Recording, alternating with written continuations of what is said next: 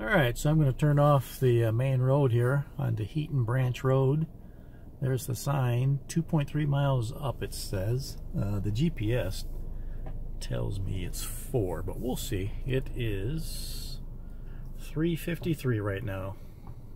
It's an example of how wide the road is. You can see it's not much more than a single, but there's definitely places to pull off and pass each other on the way up. This is the view from the road, which would be good from down there once they're cleared. Alright, we're at the gate and it's 4:01, so from the main road up only took us 8 minutes, so I would say that 2-mile mark is accurate. Alright, so I'm standing right at the edge of the road looking down to where 47 would be. You can see there's a flat spot there, not very big. It is going to go down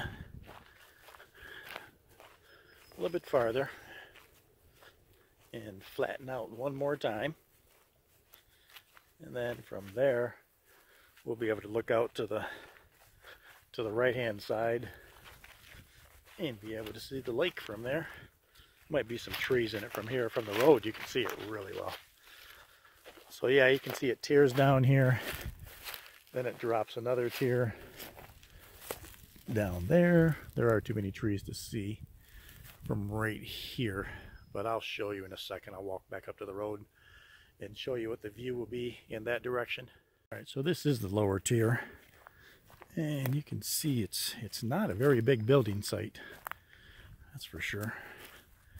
Could definitely put a cabinish type thing here, but you can see going back up to the road, and you can see the neighbor's roof right over through there, and then you can just make out the lake from here with these trees in the way. But there's a much better view if you cleared away these lower branches. This is the view from the road, which would be good from down there once they're cleared. Alright, well, I'm standing up here on the edge of lot 40, and you can see same views out in that direction. This is the lot right here, and back up this way is the road that I came down to get here. And this definitely has a much bigger build site on it. Got a level here.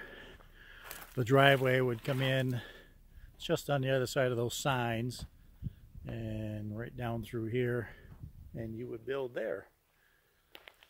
Clear those trees out of the way and you got a straight shot looking over into the valley down by the lake and those mountains in the distance. Much better site, I think.